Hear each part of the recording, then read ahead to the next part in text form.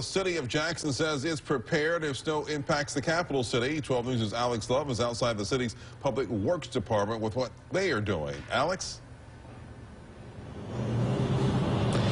It's kind of crazy to think about, Byron. Snow doesn't impact our area very often, but when it does, Public Works tells us they do have plans in place and are watching the weather forecast very closely. They'll begin with having crews on standby come Sunday night, and Monday morning, if there is any snow on the ground, they will send out trucks with sand and salt.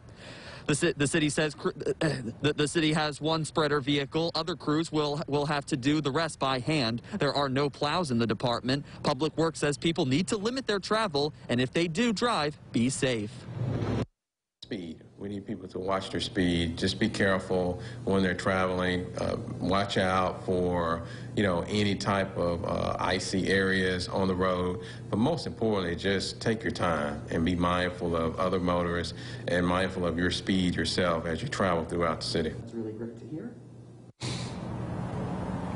Another concern to keep in mind is once Monday morning passes by, the weather will get above freezing, but as Monday night goes in and we go into Tuesday morning, the temperatures will drop back below freezing, and any slush or water on the road will refreeze. That can not only make things slippery, but it can also expand potholes and cracks. Live in Jackson, Alex Love, 12 News.